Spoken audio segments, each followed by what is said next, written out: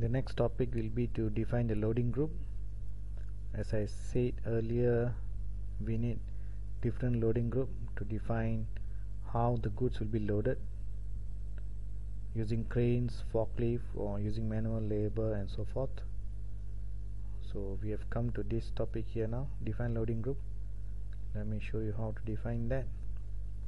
It is the same as defining shipping conditions, logistic execution, shipping, basic shipping function, shipping point determination, and this third option here, execute it. It's just a simple table. If we double click, there's no another screen, so it's just two fields that you need to enter. Enter Z crane for crane, using crane. The other one is forklift, is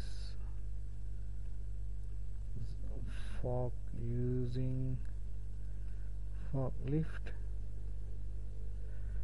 Then manual labor is ZMAN, using manual labor. Enter and save it. So we have all the loading groups defined now. These loading groups must be assigned to the materials,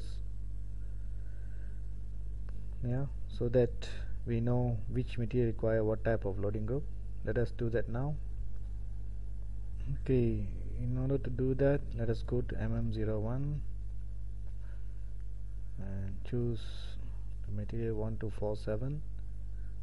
Prior to this, you should have created this material and press enter, and you'll get this pop-up window. I presume you have already created a material. Okay, now choose this option here, sales general plant data. Click OK. Choose New York and press enter.